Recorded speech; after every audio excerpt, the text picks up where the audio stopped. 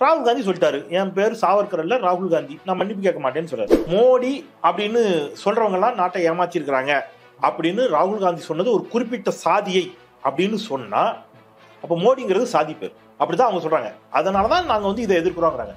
எதுக்கு ஒரு சாதி பேரை வச்சு நீங்க வந்து இந்தியா முழுக்க பரப்புரை செஞ்சீங்க? மோடி மோடி மோடின்னு கத்துறாங்க. அப்ப இது சாதி இல்லையா?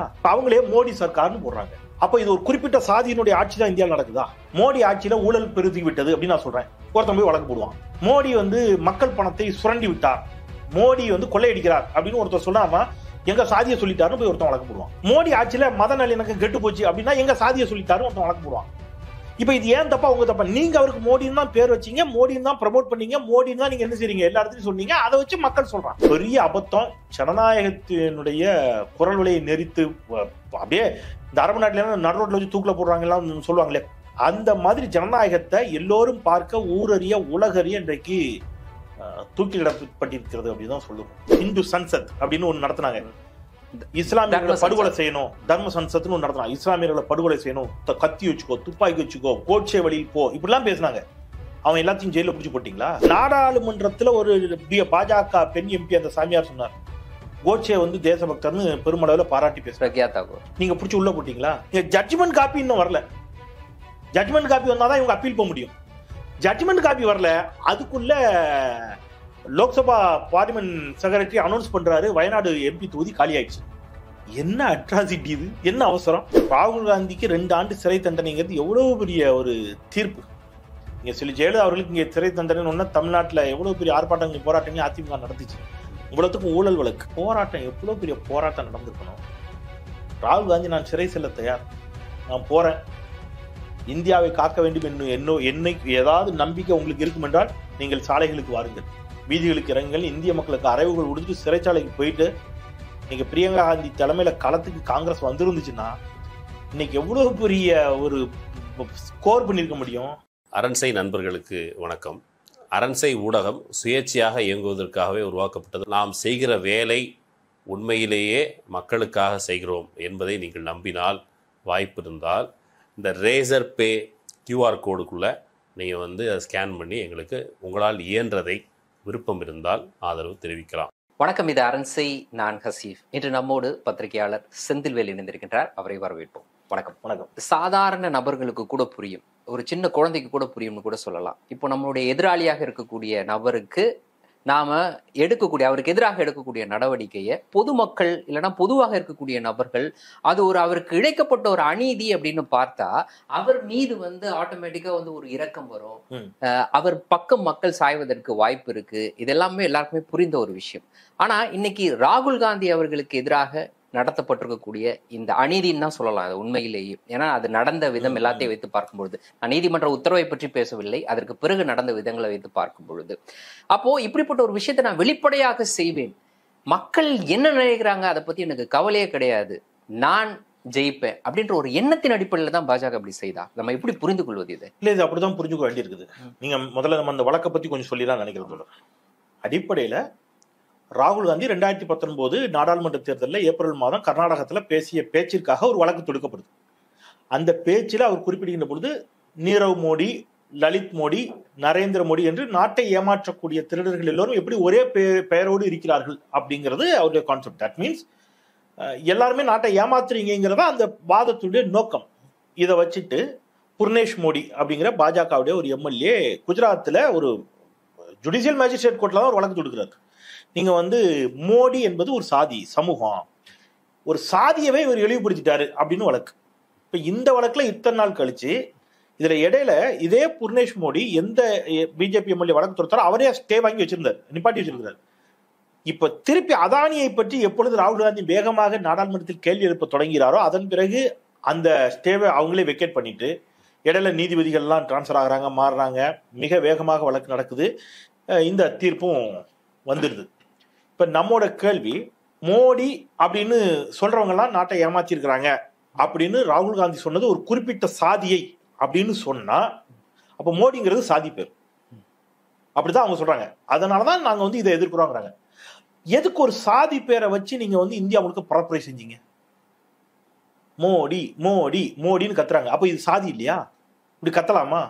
அப்ப நான் இன்னிலிருந்து ஒரு முடிவு எடுத்துக்கிறேன் தோழர். இன்னைக்கு காலையில முகநூலியும் பதிவு பண்ணேன். இனிமே எல்லோரும் நரேந்திரன் அப்படின்னு கூப்பிடுங்க, அல்லது நரேந்திர தாமோதரதாசன் கூப்பிடுங்க. எதுக்கு மோடின்னு கூப்பிடணும்? அதான் சாதி பேர் அவங்க சொல்லிட்டாங்கல்ல. இப்ப அவங்களே மோடி சர்க்கார்னு போடுறாங்க. அப்ப இது ஒரு குறிப்பிட்ட சாதியினுடைய ஆட்சி தான் இந்தியாவில் நடக்குதா? இப்ப மோடி சர்க்கார் அப்படின்னா அப்போ ஒரு குறிப்பிட்ட சாதியோட ஆட்சின்னு தான் அர்த்தம். இப்ப இது அப்படித்தானே வருது. இப்ப நான் நாளைக்கு எதையுமே விமர்சிக்க முடியாது. எப்படின்னா மோடி ஆட்சியில ஊழல் பெருகி விட்டது அப்படின்னு நான் சொல்றேன், ஒருத்தன் போய் வழக்கு போடுவான். மோடி மக்கள் பணத்தை சுரண்டி விட்டார், மோடி கொள்ளையடிக்கிறார் அப்படின்னு ஒருத்தர் சொல்லாம எங்க சாதியை சொல்லிட்டாருன்னு போய் ஒருத்தன் வழக்கு போடுவான். மோடி ஆட்சியில மத நல்லிணக்கம் கெட்டு போச்சு அப்படின்னா எங்க சாதியை சொல்லிட்டாருன்னு ஒருத்தன் வழக்கு போடுவான். இப்ப இது ஏன் தப்பா உங்க தப்பா? நீங்க அவருக்கு மோடின்னு தான் பேர் வச்சீங்க, மோடின்னு தான் ப்ரமோட் பண்ணீங்க, மோடின்னு தான் நீங்க என்ன செய்றீங்க எல்லா இடத்துலையும் சொன்னீங்க. அதை வச்சு மக்கள் சொல்றான். அப்ப பட்டேல்னு சொல்றான். பட்டேல் ஆட்சி, பட்டேல் உள்துறை அமைச்சராக இருந்த பொழுதுனா ஒட்டுமொத்த பட்டேல் சமூகத்தை குறிக்கிறது இல்ல. ஆந்திரால சந்திரபாபு நாயுடு பத்தி பேசுகிற போது ஷார்ட்டா சிலர் நாயுடுன்னு சொல்லிடுறாங்க. நீங்க பேர் வச்சிருக்கீங்க, மமதா பானர்ஜின்னு பேர் வச்சிருக்கீங்க. மமதா பானர்ஜி நோக்கி கேட்கிற கேள்வி எப்படி ஒட்டுமொத்த பானர்ஜிகளுக்கான கேள்வியா மாறும்?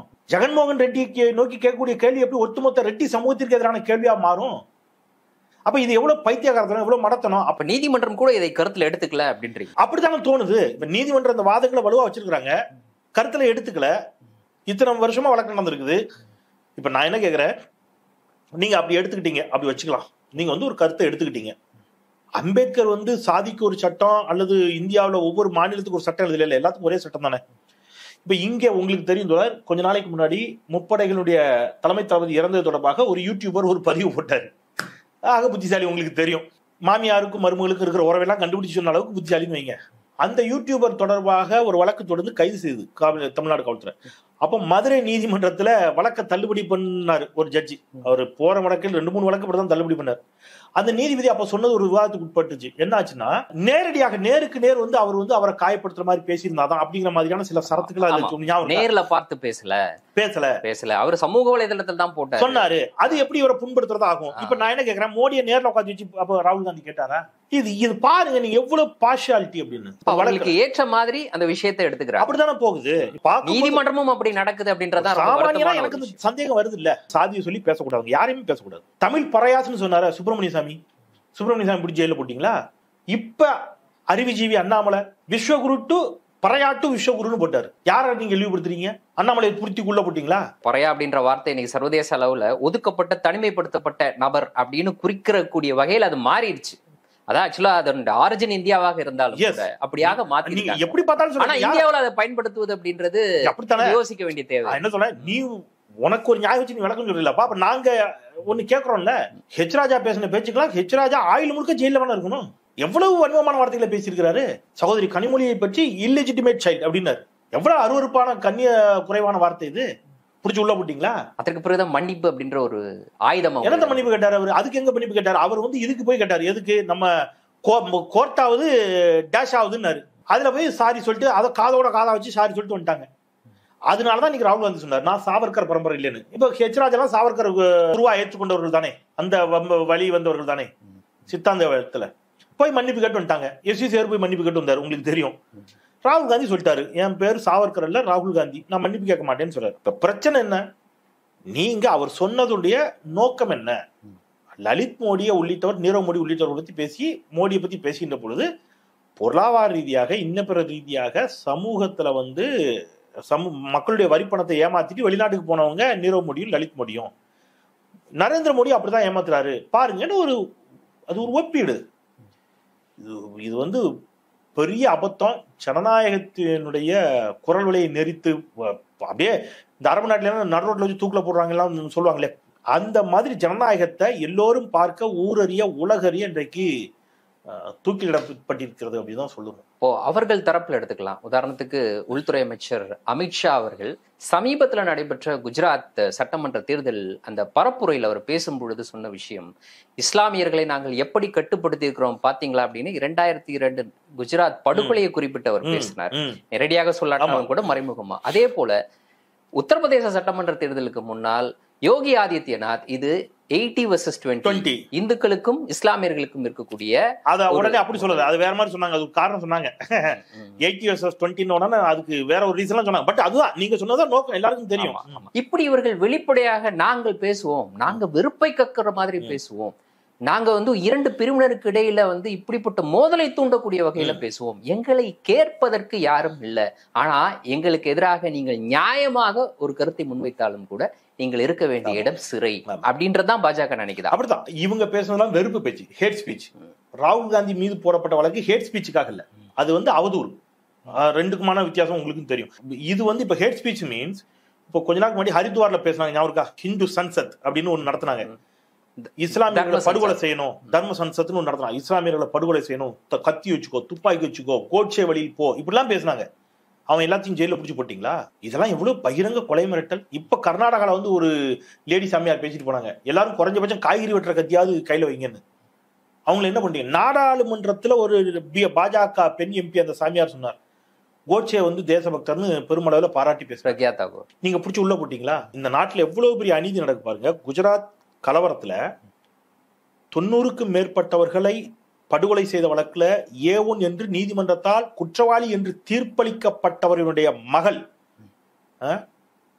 பாயல், மிஸ்ஸஸ் பாயல், அந்த லேடியை வந்து கொண்டு வந்து எலெக்ஷன்ல சீட்டு கொடுத்தாங்க. அதே நரோடா பாட்டியா தொகுதியில அந்த 90 பேருக்கு மேல கொலை செய்த வழக்குல குற்றவாளி என்று நீதிமன்றத்தால் தீர்ப்பளிக்கப்பட்டவர் அவர் மகளோட சேர்ந்து போய் பரப்புரையில் ஈடுபடுறாரு. அந்த பகுதியில் இருக்கக்கூடிய பாதிக்கப்பட்ட சாமானிய இஸ்லாமியருடைய மனநிலை என்னவா இருக்கும்?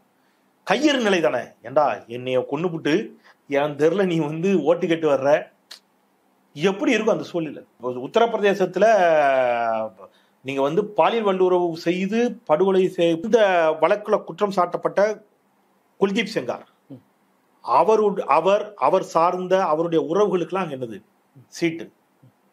நீங்க வந்து மாவட்ட பஞ்சாயத்து தலைவி அவங்க இன்னைக்கு. அப்போ நீங்க பாருங்க, இதெல்லாம் உணர்த்தக்கூடிய விஷயம். நீங்க வந்து வெறுப்பு பேச்சு பேசக்கூடிய நபராக இருக்கிறீங்களா? பாஜகவுக்கு ஆதரவாக நீங்க குற்றச்செயலில் ஈடுபட்டாலும் பரவாயில்ல, நீங்க காப்பாற்றப்படுவீங்க, நீங்க பதவியில உட்கார வைக்கப்படுவீங்க.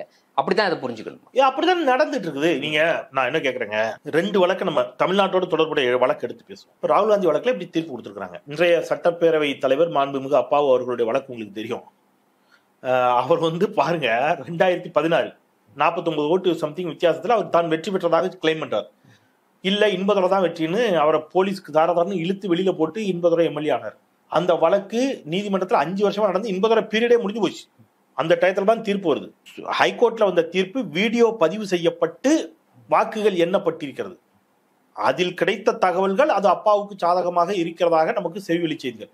இப்ப இது இருக்குதா இல்லையாங்கிறத எண்ணப்பட்டு பதிவு செய்யப்பட்ட என்ன ரெக்கார்டா இருக்கு. அந்த கவரை பிரிச்சு சொல்லணும், அவ்வளவுதான். ஹைகோர்ட் 2 நாள் டைம் கொடுக்குது. அந்த 2 நாள் டயத்துல அவங்க போய் சுப்ரீம் கோர்ட்ல ஸ்டே வாங்கிடுறாங்க. சுப்ரீம் கோர்ட் என்ன சொல்லுது, அதை நீ அனௌன்ஸ் பண்ணாத, எனக்கு கொடுத்துட்டு நான் அனௌன்ஸ் பண்ணிக்கிறேன்னு. இந்த கவர் அங்க போயிடுச்சு, போய் வருஷம் ஆயிருக்கு. சமீபத்துல கூட நடைபெற்ற ஒரு நிகழ்வுல அப்பாவு அவர்கள் இது குறிப்பிட்டு பேசினார். நான் அர்ணாபாக இருந்தால், அர்ணாப் கோஸ்வாமி, அப்பாவு கோஸ்வாமி, அர்ணாப் கோஸ்வாமிக்கு நீதி கிடைக்கும், அப்பாவு கோஸ்வாமி கிடைக்காதுன்னு. அப்போ நீங்க எவ்வளவு வேதனை பாருங்க. நான் ஜெயிச்சிட்டேன் ஆனா இல்லேன்னு ஒருத்தவங்க சொல்றாங்க. என் கடைசி நம்பிக்கை என்னவா இருக்கும் இந்த நாட்டுல? நீதிமன்றம் தானே. நாங்க போறேன், வழக்காடுறேன், வாதிடுறேன். இப்ப அப்பாவு வந்து பெரிய மல்டி மில்லியனர்லாம் கிடையாது. அவருக்குள்ள ஒரு பொருளாதாரத்தை பலத்தை பயன்படுத்தி ஓரளவுக்கு சண்டையை போட்டு வாதங்களை வச்சு தீர்ப்பு வாங்கியிருக்காரு. ஆனா அவரிலும் வறியவர்கள், எளியவர்கள் இந்த நாட்டுல இருக்காங்க. அப்ப அவனுக்கு இந்த நீதி எப்படி கிடைக்கும்? அவன் அந்த நீதித்துறைகளின் மீதான நம்பிக்கை அவன் இழந்துட மாட்டானா? அந்த கவரை பிரிச்சு நீ ஜெயிச்ச நீ ஜெயிக்கல, இதான் அவர் என்ன சொல்றாரு, நீ எதுனால எனக்கு சொல்லுன்னு சொல்றாரு. வீடியோ ரெக்கார்டு இருக்குல்ல, இதை இந்த கோர்ட் இது வரைக்கும் சொல்ல. விசாரணை முடிஞ்சிருச்சு, விசாரணை நடந்தா கூட போறாரு, விசாரணை முடிஞ்சிருச்சு. இந்த வழக்கு இப்படி. ஆனா ராகுல் காந்தி வழக்குல வேக வேகமா 20 நாள்ல விசாரணை நடத்தி கடகடன்னு எல்லாம் முடிச்சு தீர்ப்பு சொல்லியாச்சு. கொடுமை பாருங்க தோழர். ஜட்ஜ்மெண்ட் காப்பி வரல. நமக்கு தெரியும் மீடியால முடிச்சு என்னைக்கு ஜட்ஜ்மெண்ட் காப்பி வரும். நீங்க அதுவும் கோர்ட் பீட்ல வந்து பார்த்து சீனியர் ரிப்போர்ட்டர், நீங்க ஜட்ஜ்மெண்ட் காப்பி இன்னும் வரல. ஜட்ஜ்மெண்ட் காப்பி வந்தாதான் இவங்க அப்பீல் போக முடியும். ஜட்ஜ்மெண்ட் காப்பி வரல. அதுக்குள்ள லோக்சபா பார்லிமெண்ட் செக்ரட்டரி அனௌன்ஸ் பண்றாரு, வயநாடு எம்பி தொகுதி காலி ஆயிடுச்சு.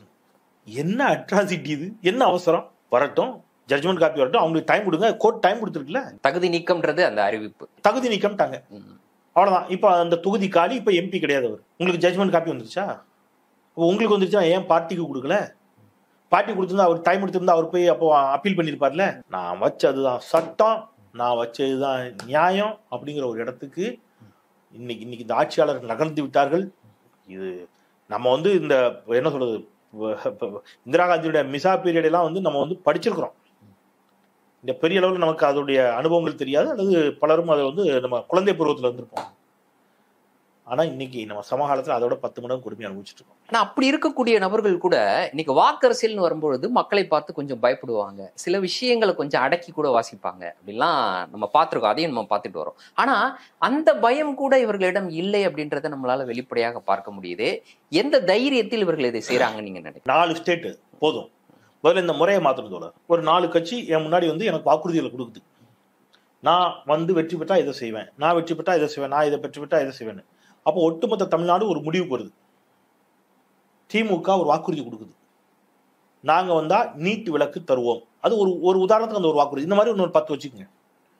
அதிமுகவும் நீட் விலக்குல உறுதியாக தான் இருக்கிறாங்க. But AIADMK BJP alliance, BJP NEET வேணுங்கிற கட்சி. அப்ப திமுக காங்கிரஸோட கூட்டணி. காங்கிரஸ் மற்ற ஸ்டேட்ல நீட் வேண்டும் என்று சொன்னாலும் தமிழ்நாட்டிற்கு வந்து ராகுல் காந்தியை திமுக கன்வின்ஸ் பண்ணுது. ராகுல் காந்தி ஒன்று சொல்றாரு, நாங்க ஆட்சிக்கு வந்தா நீட் விலக்கு இருக்கும். நீட் விலக்கு மட்டுமல்ல, மீண்டும் கல்வி மாநில பட்டியல் கொடுக்கப்படுங்கிற அளவுக்கு அவர் சொல்றாரு. அப்போ ஒரு கட்சி ஒரு உரையாடலை நகர்த்துது. ஒரு மாநில கட்சி ஒரு தேசிய கட்சியோட, தேசிய கட்சியின் தலைமையை கன்வின்ஸ் பண்ணிட்டாங்க. இப்போ இதெல்லாம் வாக்காளர் பார்க்குறான், ரைட் நமக்கு இவன் தான் சரியான ஆளு, நான் இவனுக்கு ஓட்டு போடுறேன் அப்படின்னு 40க்கு பாண்டிச்சேரியோடு சேர்த்து 39 தொகுதிகளை தமிழ்நாடு புதுவையும் சேர்ந்து ஒரு கட்சி கொடுத்துருது. எனக்கு ஒருத்தன் வேண்டான்னு சொல்லி நான் வந்து அவனுக்கு தீர்ப்பு கொடுத்துருக்கேன். ஆனா அவன் உத்தரப்பிரதேசத்துலயும் பீகார்லயும் குஜராத்லயும் ஜெயிச்சுட்டு எனக்கும் சேர்த்து அவன் தான் திட்டங்களை போட்டுட்டு இருக்கான். இப்ப நான் ஓட்டு போட்டதுடைய பலனே எனக்கு இல்லையே. அப்ப இந்த சிஸ்டமே சிக்கலா இருக்குங்கிறேன். 4 ஸ்டேட்ல வெற்றி பெறக்கூடிய ஒரு கட்சி இந்தியா முழுமைக்கும் திட்டங்களை போட முடியும். நான் வேண்டான்னு சொன்னாலும் அவன் தான் எனக்கு வந்து எனக்கான ஸ்கீம்ஸ் எல்லாத்தையும் கொண்டு வருவான். அப்போ அவங்க அந்த நம்பிக்கை இருக்கு. உத்தரப்பிரதேசம், குஜராத், ராஜஸ்தான், மத்திய பிரதேசம் போதும், முடிஞ்சா மகாராஷ்டிரா, அவ்வளவுதான், வேற எதுவுமே வேண்டாம், நான் வெற்றி பெறுவேன். இப்ப அங்க வந்து நான் என்ன பண்ணி வச்சிருக்கேன், முழுக்க முழுக்க முழுக்க மதவாதத்தை விதைச்சு வச்சிருக்கேன். குஜராத்ல மதவாதம் விதைச்சு வச்சிருக்கேன். உத்தரப்பிரதேசத்துல இப்ப அடுத்த பார்லிமெண்ட் எலெக்ஷன் ஒட்டி ராமர் கோயில் திறப்பு விழா நடக்கும். அவங்களுக்கு அந்த நம்பிக்கை ஜனவரியில பிளான் பண்ணிருக்காங்க. மக்களை நம்பல, மதத்தை நம்புகிறார்கள். அதனால அவங்க வந்து அந்த நம்பிக்கையில தான் நீங்க சொன்ன மாதிரி அவங்களுக்கு அந்த பயமே இல்லை. ராகுல் காந்திக்கு இது வந்து ஒரு கிடைக்கப்பட்ட ஒரு வாய்ப்பாக நம்ம பார்க்கலாமா? காங்கிரஸுக்கு கிடைக்கப்பட்ட ஒரு வாய்ப்பாக நம்ம இதை பார்க்கலாமா? அதை காங்கிரஸ் எப்படி பயன்படுத்தணும்னு நீங்க நினைக்கிறீங்க? மிகப்பெரிய வாய்ப்பு. ஆனா காங்கிரஸ் மாதிரி அதை வந்து இவ்வளவு பெரிய ஆயுதம் கையில கிடைச்சிருக்கு, அதை வச்சுட்டு காங்கிரஸ் என்ன பண்ணுதுங்கிறத நினைக்கும் போது அவ்வளவு கோபம் வருது. ராகுல் காந்திக்கு 2 ஆண்டு சிறை தண்டனைங்கிறது எவ்வளவு பெரிய ஒரு தீர்ப்பு. இங்க சொல்லி ஜெயலலிதா அவர்களுக்கு இங்க சிறை தண்டனை தமிழ்நாட்டுல எவ்வளவு பெரிய ஆர்ப்பாட்டங்கள் போராட்டங்கள் அதிமுக நடந்துச்சு. இவ்வளவுக்கும் ஊழல் வழக்கு. அடுத்த நிமிடமே தமிழகம் முழுவதும் வந்து ஒரு பெரிய ஆர்ப்பாட்டம் நடந்தது. அதிமுக தொண்டர்கள் எல்லாம் சாலைக்கு வந்துட்டாங்க, பல விஷயங்கள் நடந்தது. ஊழல் வழக்கு. சாமானிய மக்கள் அதை என்கரேஜ் பண்ண மாட்டான். அப்படி இருந்தும் கட்சிக்காரன் தைரியமா வரான். இங்க சாமானிய மக்களும் உங்களுக்கு ஆதரவு கொடுப்பாங்க. போராட்டம் எவ்வளவு பெரிய போராட்டம் நடந்திருக்கணும். ராகுல் காந்தி நான் சிறை செல்ல தயார், நான் போறேன், இந்தியாவை காக்க வேண்டும் என்னை ஏதாவது நம்பிக்கை உங்களுக்கு இருக்கும் என்றால் நீங்கள் சாலைகளுக்கு வாருங்கள், வீதிகளுக்கு இறங்குங்கள், இந்திய மக்களுக்கு அறைவுகள் கொடுத்துட்டு சிறைச்சாலைக்கு போயிட்டு நீங்க பிரியங்கா காந்தி தலைமையில களத்துக்கு காங்கிரஸ் வந்திருந்துச்சுன்னா இன்னைக்கு எவ்வளவு பெரிய ஒரு ஸ்கோர் பண்ணிருக்க முடியும். வேதனையோட சொல்றேன், ஒரு புகைப்படத்தை பார்க்கும்போது காங்கிரஸ் நண்பர்கள் வந்து கோச்சிக்க கூடாது. நம்ம வந்து இந்த இவர் சொன்ன தோணல சொன்னா தோழமை சுட்டுதல், ஏன்னா ஆத்திரத்துல சொல்லுவோம், கோபத்தை இல்ல. எங்க ஒரு மாநில தலைவருங்க, முன்னாள் நாடாளுமன்ற உறுப்பினர், எவ்வளவு பெரிய சீனியர் பொலிட்டிஷியன் ஐயா அழகிரி, அவரோட சேர்ந்து 4 பேர் போய் ரயில் மறியல் போராட்டம் நடத்திட்டு இருக்காங்க தோழர். இத பார்த்தா உங்களுக்கு எப்படி வந்து நீங்க வேதனையிலே ஒரு காமெடி வருதுல உங்களுக்கு. அப்ப அவன் எப்படி உங்களை மதிப்பான், அவன் எப்படி உங்களுக்கு பயப்படுவான்? நீங்க எதிரியை வீழ்த்துறதுக்கு உங்ககிட்ட என்ன வலிமை இருக்குது? தமிழ்நாட்டிலேயே நீங்க எப்படி, அவன் யூபி குஜராத்ல, தமிழ்நாட்டிலேயே நான் சொல்றது, ஜனநாயக சக்திகள் உங்கள் பின்னால் அணிதிரள தயாராக இருக்கிறார்கள். வெளிப்படையாக அனௌன்ஸ்மெண்ட் பண்றாங்க. உங்கள் கூட்டணி கட்சிகள் உங்களோடு களத்திற்கு நிற்பதற்கு தயாராக இருக்கிறார்கள். அங்கேயே நீங்க எப்படின்னா அப்புறம் நீங்க ஆல் இந்தியால என்ன பண்ணுவீங்க? காங்கிரஸ் மிகப்பெரிய வரலாற்று பிழை. இவ்வளவு பெரிய ஒரு வாய்ப்பு வேற எந்த கட்சிக்கு கிடைச்சிருந்தாலும் அந்த கட்சி வந்து இதை வேற லெவலுக்கு பயன்படுத்திருக்கும். தமிழ்நாட்டிலேயே ஜெயிலுக்கு போன ஒரே காரணத்தினால இன்னைக்கு ஒரு பெரிய லீடராகி 6-7% ஓட்ட ஒருத்தர் அறுவடை பண்ணிட்டு இருக்காரு. அன்னைக்கு ஒருவேளை கலைஞர் அவரை ஜெயில போடாம இருந்தா இன்னைக்கு அவ்வளவு பெரிய லீடர் ஆயிருப்பாரான்னு உண்மையிலே தெரியல. காங்கிரஸுடைய அரசியல இன்னி வேதனை தான் பண்ண முடியுது. ராகுல் காந்தி வந்து செய்தியாளர்களை சந்திக்கும் பொழுது இந்த 20,000 கோடி அதானிக்கு ஒரு 20,000 கோடி கிடைச்சிருக்கு. இந்த 20,000 கோடி யாருடைய பணம் அப்படின்ற ஒரு கேள்வியை அவர் ரொம்ப அழுத்தமா வச்சிட்டு இருக்காரு. நாடாளுமன்றத்துல இந்த கேள்வியை தான் வச்சாரு, இன்னைக்கு அவர் அதை தான் வச்சாரு, தொடர்ந்து இதே தான் நான் வைப்பேன் அப்படின்ட்டு. இந்த 20,000 கோடியிலிருந்து டைவர்ட் பண்ணணுன்றதுக்காகத்தான் இன்னைக்கு பரவாயில்ல, மக்கள் நம்மளை தப்பா நினைச்சா கூட பரவாயில்ல, இதை பற்றி பேசாதீர்கள், ராகுலோட கைதை பற்றி பேசுங்கள் அப்படின்றதுக்காக பாஜக எடுத்த ஒரு நடவடிக்கையை அதை நம்ம பார்க்கலாம். ராகுல் காந்தி அதே தான் அந்த குற்றச்சாட்டை தான் திருப்பி வைக்கிறார். இன்னைக்கு பிரஸ் மீட்ல எல்லா கேள்விகளுக்கும் அதை சொன்னார். அதுல இன்னொரு முக்கியமான குற்றச்சாட்டு சொன்னாரு. சீனாவை சேர்ந்த ஒருவரை அவர் இன்க்ளூட் பண்ணார். சீனாவை சேர்ந்த ஒருவருடைய முதலீடு இது உள்ள இருக்குது அப்படின்னு அவர் ஒரு டவுட்டை கிளப்புறாரு. நான் சொல்றேன், இது தொடர்பா அவர் மேல ஒரு வழக்கு போடுங்க. உங்களுக்கு துணிச்சல் இருந்தா 20,000 கோடியை பத்தி பேசுறேல்ல, உன்ட என்ன ஆதாரம் இருக்கு, வா. ஏதோ சீனாக்காரன் முதலீடு பண்ணதா சொல்ற, இது குறித்து ஏன் வெளியுறவுத்துறை விசாரிக்கல அப்படிலாம் நீ சொல்ற. ஏன்னா சீனா நீங்க நாங்க கட்டுப்படுத்தி வச்சிருக்கோம், சீனா இவர் நரேந்திர தாமோதர தாஸை கண்டாலே பயப்படுகிறது அப்படின்னா நீங்க சொல்லி வச்சிருக்கீங்கல்ல, வழக்கு போடுங்க. உங்களுக்கு வழக்கு போட அச்சம். ஏன்னா எல்லா சங்கதியும் வெளியில வரும். சாமானிய மக்கள் இன்னைக்கு சமூக வலைதளங்கள் எழுதுறாங்க, பிஎம் கேர் ஃபண்ட் எங்க போச்சுன்னு ஒரு கேள்வி எழுப்புறான். 10,000 கோடி ரூபா வசூலிச்சிங்க, வசூலிச்ச பணம் எல்லாம் பிஎம் கேர் ஃபண்ட், பிஎம் பேர்ல வசூலிச்ச ஃபண்ட். ஆர்டிஐ கீழ கூட வராது, அது ஆர்டிஐ கீழ கூட வராது. கேட்டா தனியாருன்றீங்க. தனியார் நிறுவனம் எப்படி இந்திய அரசுடைய லட்சணையை பயன்படுத்தலாம்? நீங்க வெப்சைட்ல இருந்து எல்லாத்தையும் இந்திய அரசுடைய லட்சணையை பயன்படுத்துறீங்க. தனியார் நிறுவனத்துக்கு ஃபண்ட் வசூலிக்கிறதுக்கு நீங்க எப்படி இந்த நாட்டினுடைய ஒன்றிய அரசினுடைய தலைமை அமைச்சர் நரேந்திர தாமோதர தாஸினுடைய படத்தை பயன்படுத்தலாம்? அவர் பேரை எப்படி பயன்படுத்தலாம்? எல்லாத்தையும் பயன்படுத்தி நாட்டுக்கு தான் நீங்க அந்த பணத்தை செலவழிக்க போறீங்கிறீங்க. நாட்டுக்கு செலவழிக்கிறதா இருந்தா அரசு கஜானா மூலம் தான் நீங்க செலவழிக்கணும். நீங்க எப்படி தனியார்னு காசு வாங்குவீங்க? அப்போ இதுல கோடிக்கணக்கான பணத்துக்கு கணக்குங்க, இது எங்க இன்வெஸ்ட் பண்ணப்பட்டிருக்குது, எங்க போச்சு, எதையுமே நீங்க கணக்கு காட்ட மாட்டேங்கிறீங்க. நான் குற்றச்சாட்டா கூட வைக்கல. நான் எனக்கு ஒரு சாதாரண இந்திய நாட்டினுடைய பிரஜை, எனக்கு ஒரு டவுட் இருக்கு. மக்கள் பணம் தந்தானே எங்க போச்சு, கணக்கு கொடு, நான் கணக்கு தர மாட்டேன்னு சொல்லும்போது எனக்கு டவுட் வருது. நீ என்கிட்ட கணக்கு கேட்கல, சாமானிய கணக்கு கேட்கல. மாத சம்பளம் வாங்குற இன்கம் டாக்ஸ் ஃபைல் பண்றான்ல, ரிட்டர்னு உன் காசுக்கு கணக்குங்க, வாங்கின காசுக்கு. அப்ப இந்த டவுட் எல்லாருக்கும் இருக்குது. அப்ப ஷெல் கம்பெனிஸ் மூலமாக பாஜக திரட்டிய பெரும் நிதி, இன்னைக்கு உலகின் 2வது பணக்கார கட்சி பாஜக. அப்ப இந்த நிதி எங்கு முதலீடு செய்யப்பட்டிருக்கிறது? நீங்க சொல்லும் போதுதான் எனக்கு இன்னொன்னு தோணுது. இப்போ ராகுல் காந்தி இந்த விஷயத்தை வெளிப்படையாக சொல்றாரு, இதை பற்றி அவர்கள் எந்த கேள்வியும் எழுப்பல, உங்ககிட்ட ஆதாரம் இருக்கான்னு கேட்க மாட்டாங்க. ஆனா ராகுல் காந்தி பாரத் ஜோடோ யாத்திரால ஒரு விஷயத்த பேசுறாரு, பெண்கள் இன்னமும் பாலியல் கொடுமைக்கு ஆளாக்கப்பட்டு வருகிறார்கள் அப்படின்னு அவர் சொல்றாரு. இது நடக்குது, உண்மைதான், தினசரி செய்திகள். ஆதாரத்தை கொடுங்க.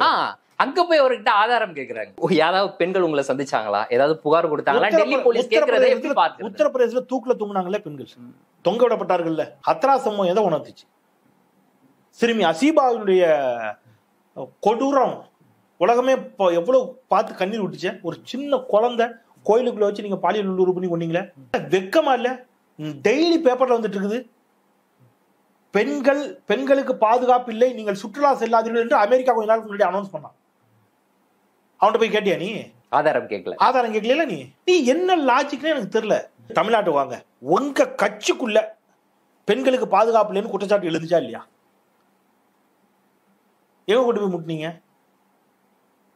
ஒரு முன்னாள் நாடாளுமன்ற உறுப்பினர்கிட்ட ஒருத்தர் மிஸ்பிஹேவ் பண்ணாருன்னு சொல்லி உங்க கட்சியினுடைய கட்டுப்பாடு, உங்க அரசினுடைய கட்டுப்பாட்டில் கூடிய தேசிய மகளிர் ஆணையம் தானே விசாரணை கமிஷன் போட்டுச்சு. நீங்க ராகுல் காந்திட்ட போய் ஆதாரம் கேட்டுக்கிட்டு இருக்கீங்க. அப்ப இது என்னன்னா, இது எல்லாத்தையுமே ஏதோ ஒன்று டைவர்ட் பண்ணணும்னு பாக்குறாங்க, எதையாவது ஒண்ணு பண்ணணும்னு எதிர்பார்க்கறாங்க. நீங்க இது ராகுல் காந்தி பிரச்சனையா மட்டும் தயவு செய்து சுருக்கிடக்கூடாது. ஆம் ஆத்மி மீது நமக்கு வேற சில விமர்சனம் இருக்கு. அங்க மணிஷ் சிசோடியாவை கைது பண்றாங்க, இன்னைக்கு அவர் ஜெயில இருக்காரு. மணிஷ் சிசோடியா சொல்றாரு, என்கிட்ட பேரம் பேசினாங்க, பாஜகவுக்கு ஆதரவா மாறுனாங்க, ஆம் ஆத்மி கட்சியை உடைச்சிருன்னு சொன்னாங்க, உடைச்சா நான் உன்னை முதலமைச்சர் ஆக்கிற வரைக்கும் என்கிட்ட பேரம் பேசினாங்க, நான் படிய மறுத்தேன், அநேகமாக நான் சிறைச்சாலைக்கு சொல்ல குடும்பினாரு, பிடிச்சி உள்ள போட்டீங்க. அதே மாதிரி நடந்துச்சு. மகாராஷ்டிரால நீங்க அங்க சிவசேனா உடைச்சிட்டீங்க, நீங்க ஏக்நாத் சிண்டியா உட்காந்து வச்சிருக்கீங்க. எல்லா மாநிலத்திலும் நீங்க சமூக நீதியை தொடர்ந்து பேசுகின்ற ஜனசங்கமாக இருந்த காலகட்டத்தில் இடதுசாரிகள் கூட இந்திரா காந்தி எதிர்ப்பு என்ற இடத்துல ஜனசங்கத்தோடு ஓரணியில் இடம்பெறக்கூடிய ஒரு சூழல் உருவாச்சு. ஆனா அப்ப கூட எந்த காலத்திலும் RSS ஓடு சமரசம் செய்து கொள்ளாத ஒரே மனிதர் லாலு. அந்த ஒரே காரணத்துக்காக நீங்க லாலுவை பண்ற கார்னர் இருக்குல்ல. இன்னைக்கு நம்ம பேசிட்டு இருக்க அதே நேரத்துல தேஜஸ்வி யாதவ் இன்னைக்கு விசாரணைக்கு உட்படுத்தப்பட்டிருக்காங்க. அவருடைய பெண் லாலு லாலு. அவருடைய மகளும் எல்லாம் இங்க சந்திரசேகர் அவருடைய மகள் கவிதா, நீங்க எல்லாருக்கும் நெருக்கடி. அப்ப என்ன செய்றாங்கன்னா, கூட்டணி கட்சிக்கும் அதே நெருக்கடி. என் கட்டுப்பாட்டுல இருந்தா நான் சொல்றதுக்கெல்லாம் தலையாட்டினா நான் உன்னை வச்சிருப்பேன். அமைச்சர் முன்னாள் சுகாதாரத்துறை அமைச்சர் விஜயபாஸ்கர் வீட்டுல ரைட் நடத்தினாங்க, ராதாகிருஷ்ணன் நகர் ஆர்கே நகர் தேர்தலை ஒட்டி. அந்த வழக்கு என்ன ஆச்சு? தலைமைச் செயலகத்தில் ரைட் நடத்துறீங்களா, என்ன ஆச்சு? 82 கோடி ரூபாய் யாரு எங்கடா போச்சு? அது பட்டின வச்சிருந்தீங்க, எங்கடா போச்சு? காக்கா தூக்கிட்டு போயிடுச்சா? 5 கண்டெய்னர் இருந்துச்சு, அந்த கண்டெய்னர் எங்க? அத பணம் இருந்துச்சா இல்ல வேற ஏதாவது நோட்டு புத்தகம் இருந்துச்சா? என்ன இருந்துச்சு? வேட்டி சட்டை வச்சிருந்தீங்களா? என்ன வச்சிருந்தீங்க? அதுல பணம் தானே இருந்துச்சு, அது எங்க? இப்போ நீங்க சொல்ற இவ்வளவு விஷயத்த நம்ம 2 பேரும் பேசியிருக்கோம். இதெல்லாம் சாதாரண மக்கள் பேசக்கூடிய வேலையை செய்ய வேண்டிய நபர்கள் அதை சரியாக செய்யறாங்க. அது செய்யல ஒண்ணு. இன்னொன்னு தோழர், சாமானிய மக்களுக்கு அவனுக்கு இருக்கிற பிரச்சனை பெரும் பிரச்சனையா இருக்கு. அவனுடைய அன்றாட வாழ்க்கையா அதுவும். அதுக்கிடையில அவனுக்கு இதை நம்ம திருப்பி திருப்பி ஞாபகப்படுத்த வேண்டியது நம்ம போன்றவருடைய கடமை, எதிர்கட்சியுடைய கடமை. அதுல பல எதிர்கட்சிகள் அந்த கடமையை சரியா செய்யலைங்கிறது ஒரு பெரும் வேதனை. அதை பேச ஆரம்பிக்கும் போது டக்குன்னு இவன் வேற ஒரு பெரிய பிரச்சனை, அதோட ஒரு பெரிய பிரச்சனையை ஏற்படுத்திடலாம். இப்ப நம்ம தவிர்க்க முடியாம அந்த பிரச்சனையை நோக்கி பேச போறோம். இன்றைக்கு அதானியை விட்டுட்டு ராகுல் காந்தியை பத்தி பேச வேண்டிய தேவை வந்துட்டோமா? இதெல்லாம் அவன் ஜெயிக்கிறான். அடுத்தது இன்னொன்னு கிளப்பான். அப்ப அவன் வேற வேற வேற வேற ஒண்ணு. நாம எதை பேச வேண்டும் என்பதை கூட அவன் தான் தீர்மானிக்கிறான். நாம எதிர்க்கிறோம் அவனை, ஆனா அவர்களுடைய எந்த விவகாரத்தை எதிர்க்க வேண்டும் என்பதை கூட அவன் தான் முடிவு பண்றான். இன்னைக்கு இதை எதிர்த்துட்டு இருக்கியா, வெயிட் பண்ணு, நாளைக்கு நான் இதை விட வேற ஒரு பெரிய பிரச்சனை உண்டு பண்றேங்கிறான். வேற வழி இல்லை, நம்ம அதை எதிர்த்து தான் ஆகணும். அப்ப நாம அதை நோக்கி நகர்றோம். அப்ப இது மக்கள் மறந்து போறான். அப்போ மக்களுக்கு நம்ம வைக்கக்கூடிய ஒரு பெரிய வேண்டுகோள், தாழ்மையான வேண்டுகோள், நான் நியூஸ் 7 தமிழ் தொலைக்காட்சியில் இருக்கும்போது சொல்றதுதான், மறந்து கொண்டே இருப்பது மக்களின் இயல்பு, அதை நினைவுபடுத்தி கொண்டே இருப்பது நம்மளது கடமை. அப்போ மக்கள் கொஞ்சம் ஞாபகம் மருதி இல்லாம இருங்க. இல்லைன்னா உங்க இடுப்பு வேட்டி கூட இருக்காது, உங்ககிட்ட உருட்டி போவாங்க. தயவு செய்து சிந்திங்க, கொஞ்சம் யோசிங்க. இவன் என்னெல்லாம் கூத்தடிக்கிறான், எவ்வளவு பிரச்சனை பண்றான்னு. இப்ப தமிழ்நாட்டில எடுங்க, அந்த அரியலூர் மாணவி விவகாரத்துல அண்ணாமலை கொஞ்சம் கூட வெக்கமே இல்லாம, மனசாட்சி இல்லாம, அது மத மாற்றத்திற்காக நடந்த சூசைடுன்னு கிளப்பி விட்டாரு. அது இல்லேனாச்சு. இப்ப அந்த விஸ்வந்து பரிஷத்துடைய மாவட்ட செயலாளருடைய ஆடியோ வெளியாயிருச்சு. ஆமா, எங்கடா போனீங்க நீங்கெல்லாம்? குறைஞ்சபட்சம் மன்னிப்பு கேட்டிருக்கணும்ல. கேட்டாங்களா? எவனாவது வருத்தம் தெரிவிச்சானா? இதுக்கு ஒரு விசாரணை கமிஷன் அவரே ஒப்புக்கிறாரு, நான் யோகியன்லாம் கிடையாது. மக்களும் எப்படி ஆயிட்டாங்கன்னு கேட்டீங்கன்னா, நின்று நிதானமா சிந்திச்சு, இந்த தன்மைக்குள்ள மக்களும் இல்ல, இவங்களும் மக்களை சிந்திக்க விடுறதும் இல்ல. மக்களுக்கு புதிய புதிய மத சண்டைய, மத போதையை ஊட்டி விடுறான், ஜாதி போதையை ஊட்டி விடுறான். ஜாதி பேரை பின்னாடி போட்டுக்கிட்டா என்ன தப்புன்னு ஒருத்தர் கேட்கிறாரு. ஏன்னா இப்ப இதான முக்கிய பிரச்சனை. இப்ப நாளைக்கு எல்லாரும் ஜாதி பேரை பின்னாடி போட்டுருவோம், விலைவாசி குறைஞ்சிரும், வேலை இல்லாத சரியாயிடும், மத நல்லிணக்கமும் ஜாதி நல்லிணக்கமும் பெருகிரும், நரேந்திர தாமோதர தாஸ் ஆட்சி மாறிடும். இப்ப நாட்டுல எவ்வளவு பிரச்சனை. இப்ப இங்க இன்னொன்னு, இப்படி என்னன்னா எல்லாரும் ஏதோ ஒண்ணு, ஒவ்வொருத்தருக்கும் ஒரு அஜெண்டா அவன் டைவர்ட் பண்ணிக்கலாம். இதுல உள்ளபடியே மக்களுக்காக தொண்டை தண்ணியை கத்திட்டு இருக்கிறான் பாத்தீங்களா. இவனுடைய கருத்துக்களுக்கு செவி கொடுக்கறது கூட இங்க இல்ல, மக்களுக்கு நேரம் இல்லை. அவன் இன்ஸ்டாகிராம்ல மூழ்கி கிடக்குறான். அது இளைய தலைமுறையோட, நான் இப்ப இந்த கல்லூரி நிகழ்ச்சிகளெல்லாம் போயிட்டு வர்றேன், பயமா இருக்கு ஒரு இளம் தலைமுறையை பாக்குறது. எல்லாவற்றையும் உருவாக்கி கொடுத்து ஒரு சமூக நீதியை கட்டமைச்சு எடுத்துட்டு வந்திருக்கிற நாட்டுல அவனுக்கு இதை பத்தின எந்த அவேர்னஸும் இல்லை, எதுவுமே தெரியல. நமக்கு பயமா இருக்குது.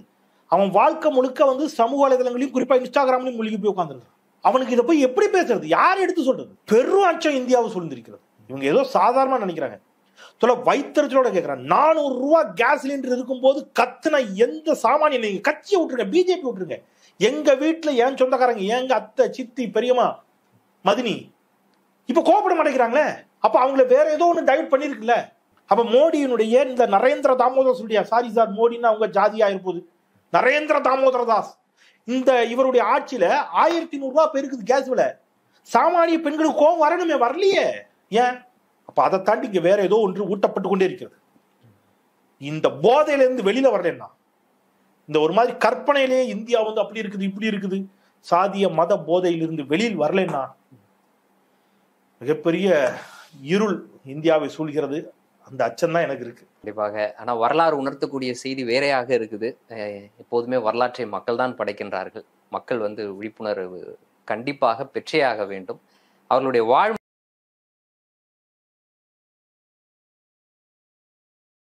Send Joseph residential and day school Sriperumbudur CBSE பாடத்திட்டத்தில் உலக தரத்திலான கல்வி ப்ரீகேஜி முதல் 9ஆம் வகுப்பு வரை மற்றும் 11ஆம் வகுப்புக்கான அட்மிஷன் நடைபெறுகிறது. தொடர்புக்கு 9439390737.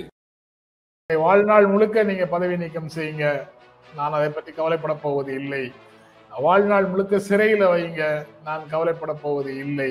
உங்களை பார்த்து உங்களுக்கும் அதானிக்கும் என்ன தொடர்பு என்ற கேள்வியை கேட்டுக்கொண்டே இருப்பேன். அடக்குமுறைகள் 1000 வரினும் அழுது நாங்கள் புலம்ப மாட்டோம், இனி எழுந்து நாங்கள் நிற்கின்றோம், இனி ஒவ்வொரு நொடியும் எங்களுக்கு அப்படிங்கிற மாதிரி தான் ராகுல் காந்தி பேசுவதும் இருக்குது, பிரியங்கா காந்தி பேசுவதும் இருக்குது. எங்களுடைய குடும்பத்தினருடைய ரத்தத்தை கொடுத்து இந்தியாவின் ஜனநாயகத்தை நிலைநிறுத்தி இருக்கிறோம், இந்தியாவில் மக்களுடைய நல்வாழ்வை நிலைநிறுத்தி இருக்கிறோம்.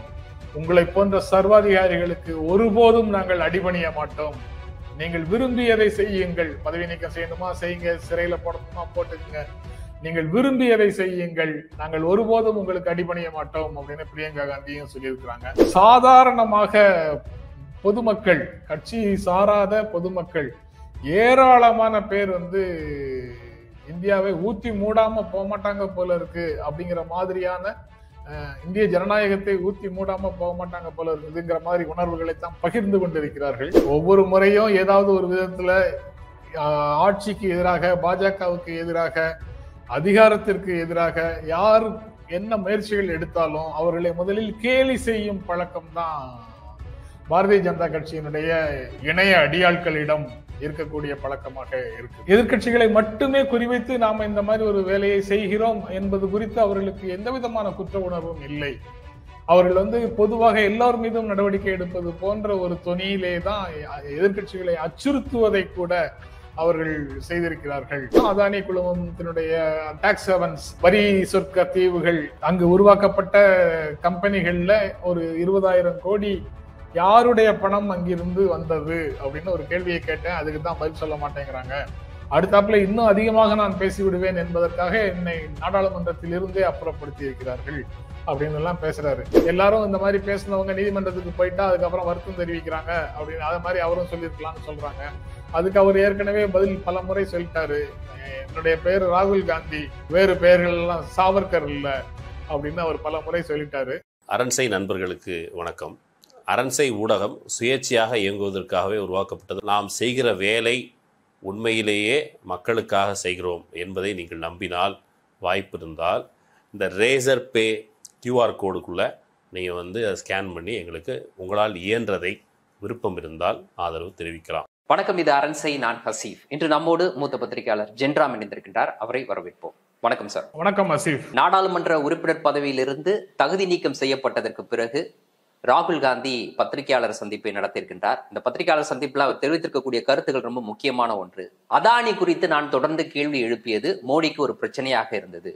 மோடியினுடைய கண்களில் அவருடைய பயத்தை நான் பார்க்கின்றேன். இந்தியாவின் குரலாக நான் தொடர்ந்து ஒலிப்பேன் அப்படின்ற மாதிரியான ஒரு கருத்துக்களை முன் வச்சிருக்கிறாரு. உண்மையில் ஒரு பயத்தின் அடிப்படையில் தான் பாஜக இப்படிப்பட்ட ஒரு நடவடிக்கையில ஈடுபட்டாங்களா? நான் இந்த நடவடிக்கைன்னு குறிப்பிடக்கூடிய விஷயங்கள் என்ன அப்படின்னா, நீதிமன்றம் ஒரு உத்தரவு பிறப்பித்ததுக்கு உடனேயே இவர் அப்பீல் போவதற்கான வாய்ப்புகள்லாம் இருக்குது. இருந்த போதும் 24 மணி நேரத்துல இவர் தகுதி நீக்கம் செய்தது அப்படின்றது இன்னைக்கு ஒரு விமர்சனமாக மாறி இருக்கின்றது. அதன் அடிப்படையில் இந்த கேள்வியை இவரிடம் முன்வை. தீர்ப்பு வந்த உடனேயே தகுதி நீக்கம் அப்படிங்கிறது சட்டப்பிரிவில் இருக்கு, அது தனியான விஷயம், அதை வச்சுக்குவோம். ஆனால் ஒரு வாரம் கழிச்சு இவங்க அனௌன்ஸ் பண்ணாலும் அந்த தீர்ப்பு வந்த தேதியிலிருந்து தான் தகுதி நீக்கம், பதவி நீக்கம் அப்படின்னு தான் அவங்க சொல்ல போறாங்க. ஆனால் இவர்கள் உடனடியாக ரொம்ப சுறுசுறுப்பாக ஒரு 24 மணி நேரத்திற்குள்ள, கிட்டத்தட்ட 16-18 மணி நேரத்துக்குள்ள அந்த அறிவிப்பை வெளியிட்டிருக்கிறார்கள் என்றால் அவர்கள் இதுல ஒரு மகிழ்ச்சியான மனநிலையை வெளிப்படுத்துகிறார்கள், அல்லது பழிவாங்கும் வேகத்தை இதில் காட்டுகிறார்கள், அல்லது ஒரு குதூகலமான கொண்டாட்ட மனநிலையில் அதை செய்கிறார்கள் அப்படின்னு தான் நான் புரிந்து கொள்கிறேன். இதற்கு கூடுதலாக நேரம் கொடுக்கிறதுங்கிறது பதவி பறிப்புக்கான நேரம் இல்லை. தீர்ப்பிலேயே ஒரு 30 நாட்கள் தண்டனையை தள்ளி வைக்கிறோம்னு சொல்றாங்கல்ல. தண்டனை 2 வருட காலம் என்பது உறுதி செய்யப்பட்டால் தான் இவருக்கு பதவி இழப்பே வருது. 1.5 வருடம் தண்டனை என்றால் கூட பதவி இழப்பு வரல. அப்படி இருக்கக்கூடிய சூழல்ல தண்டனையை நிறுத்தி வைத்திருக்கிற பீரியட்ல, தண்டனையே தொடங்கவில்லை என்ற சூழல்ல அவர் உடனடியாக பதவி நீக்கம் செய்யப்பட வேண்டுமா அப்படிங்கிற கேள்வி வருது.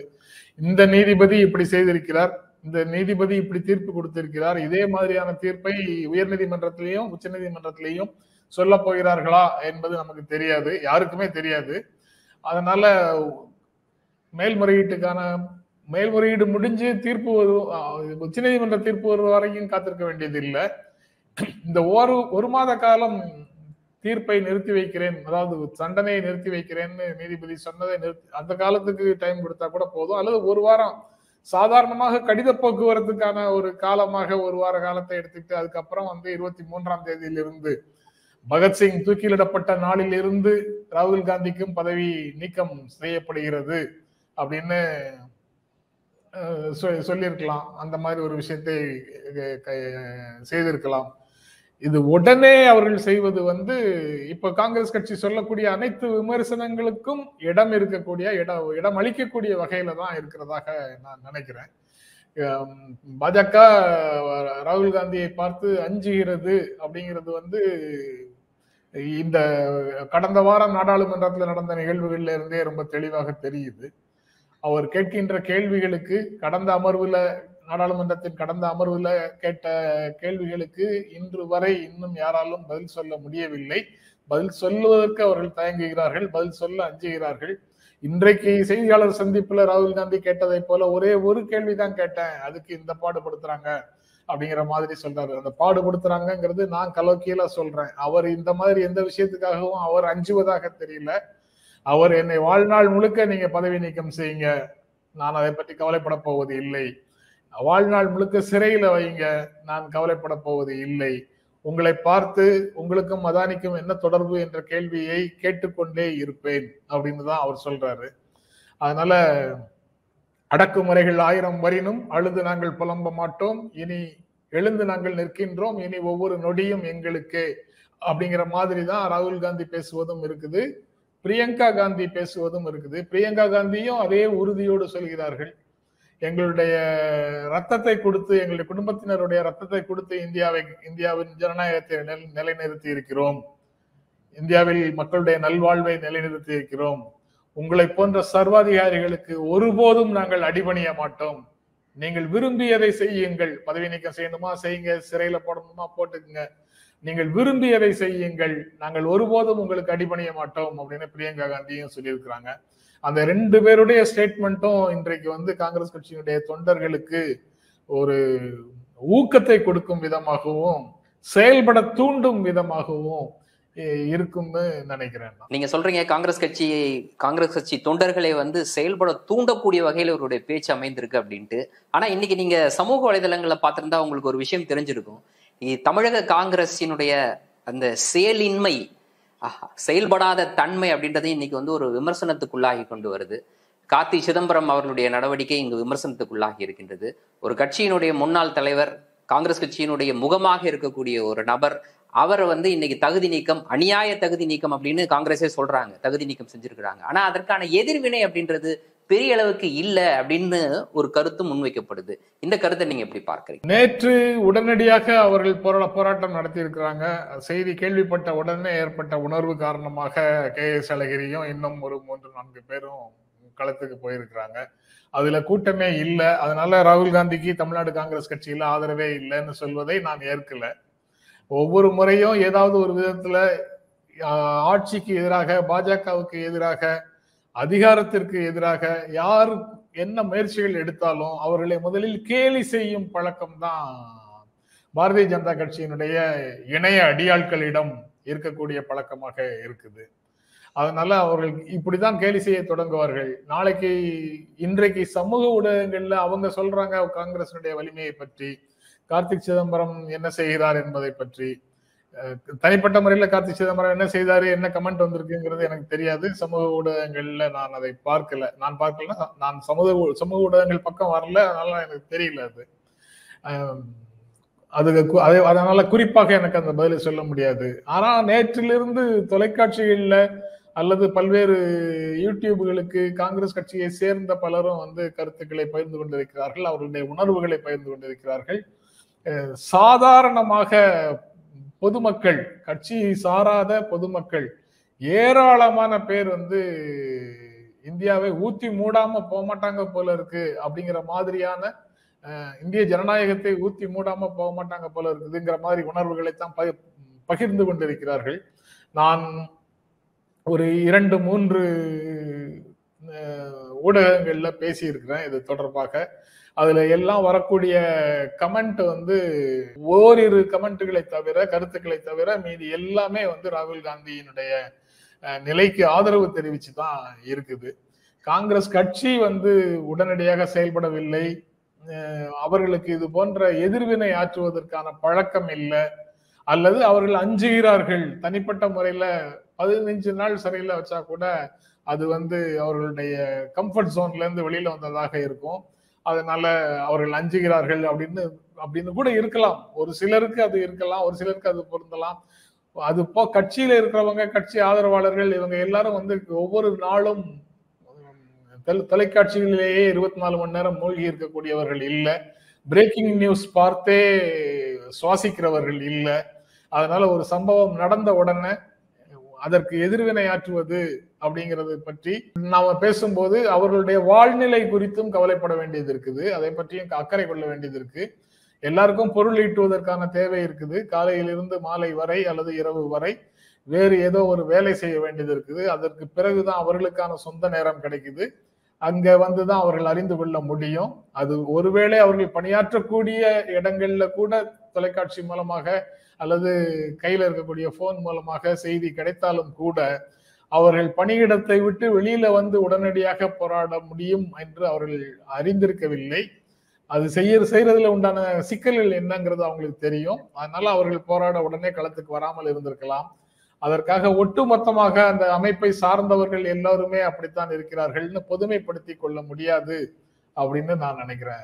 ஒரு புறம் இப்படிப்பட்ட விமர்சனங்கள் வைக்கப்பட்டாலும் கூட கடந்த வாரம் வரைக்கும் ராகுல் காந்தியையும் காங்கிரஸையும் விமர்சித்துக் கொண்டிருந்த மமதா பானர்ஜி, அகிலேஷ் யாதவ் போன்றவர்களும் கூட இன்னைக்கு ராகுல் காந்திக்கு ஆதரவாக கருத்து தெரிவிச்சிருக்கிறாங்க. இந்த போக்கு அப்படின்றது எதை மாற்றி இருக்குன்னு நீங்க நினைக்கிறீங்க? 2 விதமாக நான் பார்க்கிறேன்.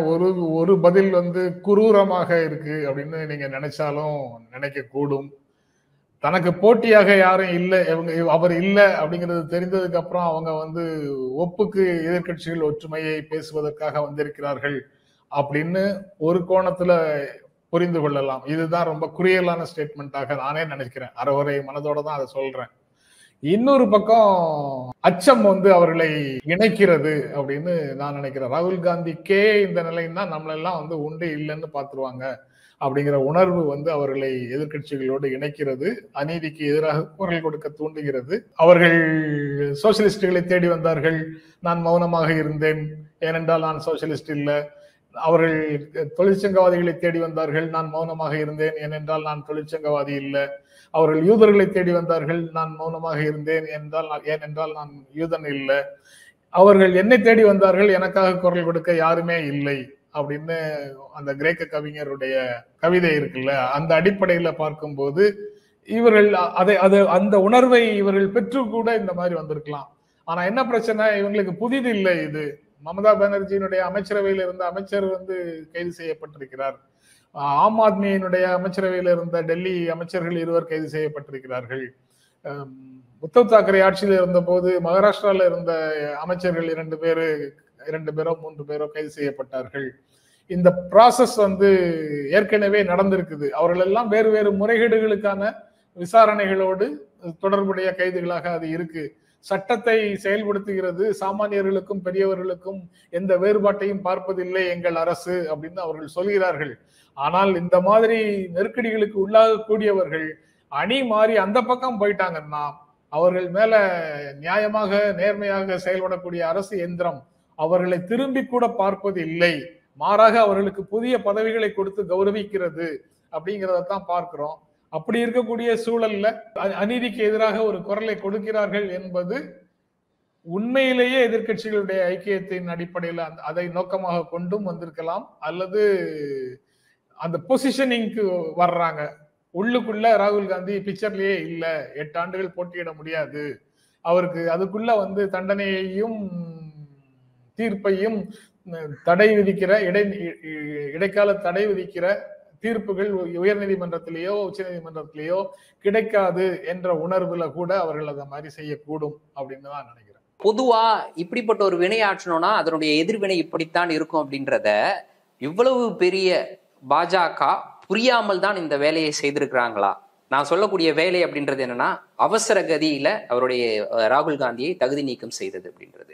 இன்னைக்கு நீங்க குறிப்பிட்டது போல எதிர்கட்சிகள்ல ராகுல் காந்தியையும் காங்கிரஸையும் விமர்சித்த பாரதிய ராஷ்டிரிய சமிதி, திரிணாமுல் காங்கிரஸ் கட்சி, அப்புறம் சமாஜ்வாதி கட்சி, இந்த கட்சிகள் எல்லாமே காங்கிரஸ் இல்லாத அணி அப்படின்றத பற்றி யோசித்துக் கொண்டிருந்தார்கள். இன்னைக்கு காங்கிரஸை அணைத்துக் கொள்வதற்கு ஒரு வாய்ப்பை இது ஏற்படுத்தி கொடுத்திருக்கு.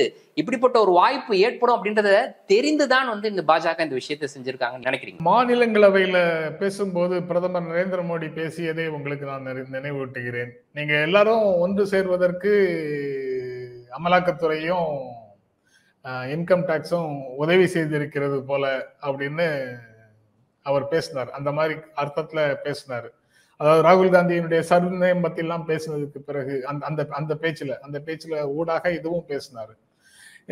அவர்கள் அதற்காக எதிர்கட்சிகளை மட்டுமே குறிவைத்து நாம இந்த மாதிரி ஒரு வேலையை செய்கிறோம் என்பது குறித்து அவர்களுக்கு எந்த விதமான குற்ற உணர்வும் இல்லை. அவர்கள் பொதுவாக எல்லார் மீதும் நடவடிக்கை எடுப்பது போன்ற ஒரு தொனியிலே தான் எதிர்கட்சிகளை அச்சுறுத்துவதை கூட அவர்கள் செய்திருக்கிறார்கள் அப்படின்னு தான் அந்த பேச்சில இருந்து நம்ம புரிந்து கொள்ள வேண்டியதாக இருக்கு. அப்படி பார்க்கும்போதுதான் ராகுல் காந்தியினுடைய இன்றைய செய்தியாளர் சந்திப்புல சொன்ன அந்த விஷயங்கள் எல்லாம் தொடர்ந்து நான் கேட்டுட்டு தான் இருப்பேன். நான் அஞ்ச மாட்டேன். அவர் ராகுல் காந்தி சொன்ன வார்த்தைகள்ல சொன்னா அதானி குழுமத்தினுடைய அந்த டாக்ஸ் ஹெவன்ஸ், வரி சொர்க்க தீவுகள், அங்கிருந்து அங்கு உருவாக்கப்பட்ட கம்பெனிகள்ல ஒரு 20,000 கோடி யாருடைய பணம் அங்கிருந்து வந்தது அப்படின்னு ஒரு கேள்வியை கேட்டேன். அதுக்கு தான் பதில் சொல்ல மாட்டேங்கிறாங்க. அடுத்தாப்புல இன்னும் அதிகமாக நான் பேசி விடுவேன் என்பதற்காக என்னை நாடாளுமன்றத்தில் இருந்தே அப்புறப்படுத்தி இருக்கிறார்கள் அப்படின்னு எல்லாம் பேசுறாரு. அவர் பேசுறது உடனே கோர்ட்டு தானே தீர்ப்பு கொடுத்தது, நாடாளுமன்றம் என்ன செய்தது, அவங்களா செய்தாங்க, நீங்க பேசுனதுக்கு எதிராக யாரோ வழக்கு போட்டாங்க, கோர்ட்டு தீர்ப்பு கொடுத்தது அப்படின்னு சொல்றாங்க. கோர்ட்டு தீர்ப்பு கொடுத்ததை பற்றி யாருமே இங்கு விமர்சனம் செய்யல. பத்திரிகையாளர்களோ அல்லது ஊடகங்களோ அல்லது எதிர்கட்சிகளோ யாருமே கூட கோர்ட்டு தீர்ப்பு கொடுத்ததை பற்றி பெரிதாக விமர்சனமே செய்யல. அவசரம், மக்களவை செயலகம் எப்படி அவசரம் காட்டுகிறது என்பதுதான் அதுல ஒரு சிக்கலாக இருக்கு. நம்ம ஊர்ல முன்னாள் முதலமைச்சர் எடப்பாடி பழனிசாமி, என்னுடைய கட்சியில இருந்து ரவீந்திரநாத்தை விலக்கி வச்சுட்டேன், ஓபிஎஸ் உடைய மகன் ஓபி ரவீந்திரநாத்தை விலக்கி வச்சுட்டேன், அவர் அதிமுகன்னு சொல்வதை அனுமதிக்காதீர்கள், அவரை கட்சியிலிருந்து நாங்கள் விலக்கிய காரணத்தினால அவரை தனி நபராக கருதுங்கள் அப்படின்னு ஒரு மனு போட்டாரு. இன்றைக்கு வரைக்கும் மக்களவையில முடிவே எடுக்கல. பல மாதங்களாச்சு, இன்றைக்கு வரைக்கும் முடிவெடுக்கல. அப்ப நேற்று தீர்ப்பு வந்த உடனே அடுத்த நாளே இன்று நடவடிக்கை எடுக்க வேண்டிய தேவை எங்கிருந்து வருகிறது? அதற்கு பெயரு ஒண்ணு குரூர சந்தோஷம் அப்படின்னு சொல்லுவாங்கல்ல, சாடிஸ்டிக் பிளஷர் அப்படின்னு சொல்லுவாங்கல்ல, அந்த மாதிரியாக இருக்கணும், அல்லது அச்சமாக இருக்கணும். ஒரு மனிதருக்கு அந்த மாதிரி உணர்வு இருக்கா அப்படின்னு குரூர மனநிலை இருக்கான்னு நம்ம சொல்ல முடியாது. அதனால காங்கிரஸ் சொல்லக்கூடிய அச்சம் அப்படிங்கிறது அவர்களுக்கு நிச்சயமாக இருக்கு அப்படின்னு தான் பார்க்க முடியுது. தொடர்ந்து நாடாளுமன்றத்துல பேசுவதற்கு வாய்ப்பு இல்லை, அதனால ஊடகங்கள்ல போய் சொல்ல முடியும்னா ஊடகங்கள் நெருக்கடிக்கு உள்ளாகுது. அதனால நான் மக்களை நேர்ல சந்திக்கிறதுக்கு இந்திய ஒற்றுமை பயணத்தை மேற்கொண்டேன்னு ராகுல் காந்தி சொன்னாரு. இப்போ நீதிமன்றங்கள் நெருக்கடிக்கு உள்ளாக்கப்படுகின்றன அப்படிங்கிற குற்றச்சாட்டையும் சொன்னாரு. அதை நம்ம கண்ணால பார்த்திருக்கிறோம்ல. 4 நீதிபதிகள், உச்ச நீதிமன்றத்தினுடைய 4 நீதிபதிகள் செய்தியாளர்களை சந்தித்து இதே கருத்தை தான் முன் வச்சாங்க. இதே வார்த்தைகள்ல சொல்லல, அவங்க வேறு விதமாக அந்த நெருக்கடியை உணர்த்தினார்கள். அதற்கு பிறகு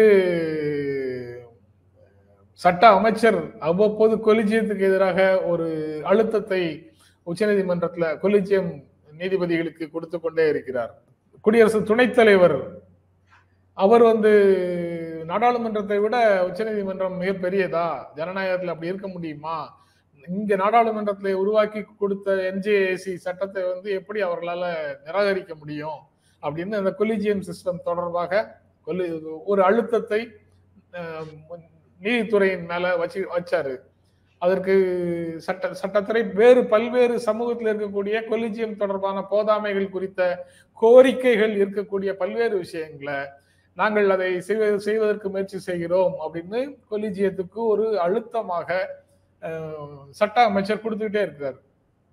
அந்த கனல்ல இருந்து தீ பரவவும் கூடாது, அதே சமயம் அந்த கனல் அணைந்து விடவும் கூடாது அப்படிங்கிற ஒரு நிலையில சட்ட அமைச்சர் அதை வைத்துக்கொண்டே இருக்கிறார். இது எல்லாம் தான் வந்து காங்கிரஸ் கட்சி இப்ப சொல்லக்கூடிய நீதித்துறைக்கு அழுத்தம் இருக்கிறது அப்படிங்கிறத காங்கிரஸ் சொல்வதாக புரிந்து கொள்ளக்கூடியதாக இருக்குது. மற்றபடி நீதிமன்றத்தினுடைய இந்த தீர்ப்பை யாரும் குறை சொல்லல. ஏன்னா அடுத்தாப்புல 2 மேல்முறையீடுகள் இருக்கு. மேல்முறையீடுகள்ல இந்த நீதிபதி பார்த்த மாதிரியான ஒரு பார்வையை அங்கு உயர்நீதிமன்றமோ உச்ச நீதிமன்றமோ பார்க்கும் என்று சொல்வதற்கு இல்லை.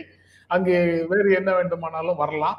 ஆனா என்ன வந்தாலும் இதே 24 மணி நேரத்துக்குள்ள மக்களவை செயலகம் அந்த அறிவிப்பை வெளியிடுமா என்று அன்று நாம் பார்ப்போம் அப்படிங்கிறத அவங்க கிட்ட சொல்லிடுறேன். லட்சத்தீவுனுடைய எம்பிக்கு ஒரு வழக்குல 10 ஆண்டு நினைக்கிறேன் அந்த தண்டனை கொடுத்தப்போ இம்மீடியட்டா இதே மாதிரி பதவி நீக்கம் செய்யப்பட்டது. அதே அவர் வந்து மேல்முறையீட்டுல அவருடைய தண்டனையும் தீர்ப்பும் நிறுத்தி வைக்கப்பட்ட போது உடனடியாக அவருக்கு இன்னும் அறிவிப்பு வரலன்னு நினைக்கிறேன். நீங்க ரொம்ப சரியா சொல்றீங்க. அது ரொம்ப மிகச்சிறந்த உதாரணம். முகமது ஃபைசலுக்கு எதிராக கொடுக்கப்பட்ட 10 ஆண்டு தண்டனை ஜனவரி 11ஆம் தேதி தீர்ப்பு வருது. ஜனவரி 13ஆம் தேதி வந்து இந்த நடவடிக்கை எடுக்கப்படுது. இதற்கு பிறகு ஜனவரி 25ஆம் தேதி கேரள உயர் நீதிமன்றம் அவருக்கு கொடுக்கப்பட்ட தண்டனையை நிறுத்தி வைக்கிறாங்க. ஆனா இன்ன வரைக்கும் கிட்டத்தட்ட 2 மாசம் ஆயிடுச்சு. இன்ன வரைக்கும் அவர் மீண்டும் எம்பி தான், அவரு நாடாளுமன்ற உறுப்பினர் தான் அப்படின்ற உத்தரவு பிறப்பிக்கப்படல அப்படின்னு நேத்து அவர் வெளிப்படையாக பேசியிருக்கிறாரு. நீங்க ராகுல் காந்தி விஷயத்துல 24 மணி நேரத்துல அவரை பதவி நீக்கம் செய்தீங்க, எனக்கு பதவி மீண்டும் கொடுக்கணும்னு நீதிமன்றம் உத்தரவு பிறப்பிச்சிருக்கு. 2 மாசம் ஆகி இது வரைக்கும் நீங்க எதுவும் செய்யல அப்படின்ற மாதிரி அவர் கருத்தை தெரிவிச்சிருக்கிறார். ஆகவே ரொம்ப முக்கியமான இன்னொரு பாயிண்ட் நீங்க குறிப்பிட்டிருக்கீங்க. அதுல இன்னொன்னு, நீங்க அந்த நீதிபதியினுடைய இந்த உத்தரவை யாரும் விமர்சிக்கல அப்படின்றது பொதுவாக யாரும் விமர்சிக்கல. ஆனா இன்னைக்கு ஹிந்துவினுடைய தலையங்கத்தை நீங்க படுத்தினீங்கன்னா அதுல ஒரு விஷயத்தை ரொம்ப முக்கியமா சொல்றாங்க.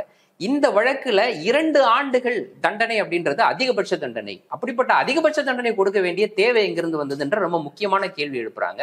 இரண்டாவது, இதில் பாதிக்கப்பட்ட நபர், வழக்கு தொடர்ந்த நபர் பாதிக்கப்பட்ட நபரான்ற ஒரு கேள்வி இருக்கு. இப்ப அவர் வந்து பாஜகவினுடைய சட்டமன்ற உறுப்பினர் தான் அந்த வழக்கை தொடர்ந்திருக்கிறாரு. அப்போ பாதிக்கப்பட்ட நபர் யார் அப்படின்னு வரும் பொழுது அதுலயும் சில ஒரு தெளிவில்லாத தன்மை இருக்குது. இதை நீதிபதி கருத்துல கொள்ளலையோ அப்படின்ற மாதிரி இந்த 2 கேள்வி எழுப்புறாங்க. இந்த கேள்விகளை நீங்க எப்படி பார்க்க? சட்டத்துல வந்து அதிகபட்சமாக 2 ஆண்டு தண்டனை அப்படின்னு இருக்கு.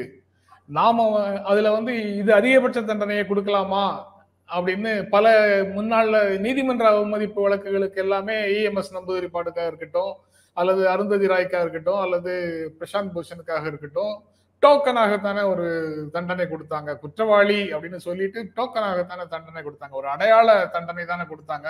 அதே மாதிரி இதை கொடுக்கலாமான்னு கேட்கலாம், நம்ம கேட்கலாம், விமர்சனம் செய்யலாம். ஆனா அது வந்து சப்ஜெக்டிவ் தானே.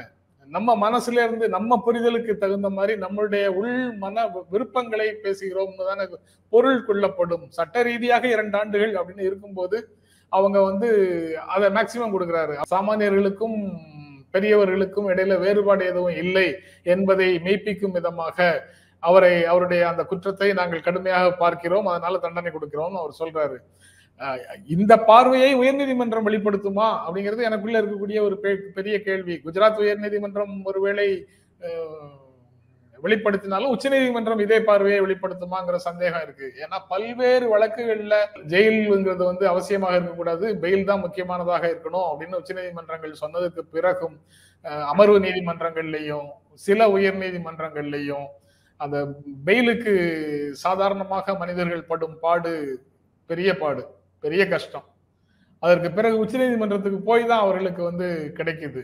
அதற்கு நடுவுல அந்த ப்ராசஸே ஒரு பெரிய தண்டனையாக இருக்குது.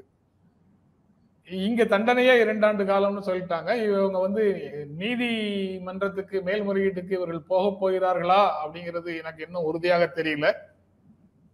லீகல் விங் சட்ட அணி பரிசீலித்துக் கொண்டிருக்கிறது அப்படிங்கிற நிலையில தான் இருக்கிறாங்க.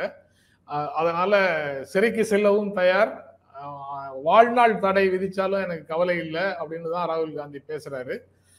அது எல்லாம் வெற்று முழக்கங்களாக நான் நினைக்கல. அங்க போய் மன்னிப்பு கேட்டிருந்தா விட்டுருப்பாங்க அப்படின்னு எல்லாம் கிண்டலாக பேசுறாங்க, அல்லது சீரியஸாகவே சொல்றாங்க. எல்லாரும் இந்த மாதிரி பேசினவங்க நீதிமன்றத்துக்கு போயிட்டா அதுக்கப்புறம் வருத்தம் தெரிவிக்கிறாங்க அப்படின்னு அதை மாதிரி அவரும் சொல்லியிருக்கலாம்னு சொல்றாங்க. அதுக்கு அவர் ஏற்கனவே பதில் பல முறை சொல்லிட்டாரு. என்னுடைய பெயர் ராகுல் காந்தி, வேறு பெயர்கள் எல்லாம் சாவர்கர் இல்ல, அப்படின்னு அவர் பல முறை சொல்லிட்டாரு. அதுக்கப்புறமும் திரும்ப இதே விஷயத்த வலியுறுத்தி பேசக்கூடிய நண்பர்கள் இருக்கிறாங்க. அவர் அதுக்கெல்லாம் ஈல்ட் ஆகல.